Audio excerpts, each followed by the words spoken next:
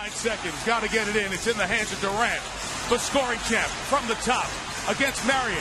Durant, pull-up jumper, up the rim, and with 1.5 left, no timeouts. Marion on the deck. Marion gets put it up, and the Thunder win.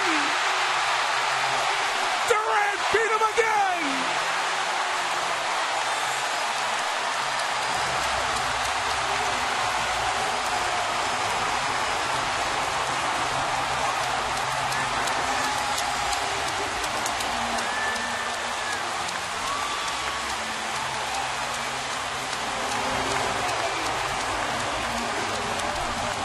Kevin Durant, who struggled all second half at the free throw line over Marion.